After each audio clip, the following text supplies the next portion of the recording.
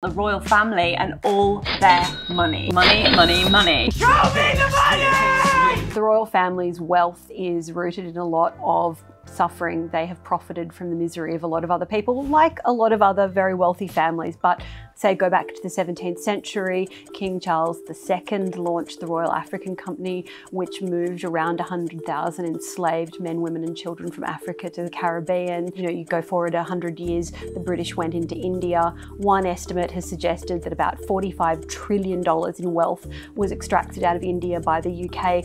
Obviously, that is in the past, but they still have billions of dollars tucked away in various trusts that provide tens and tens of millions of dollars of personal income to particular members of the royal family every year.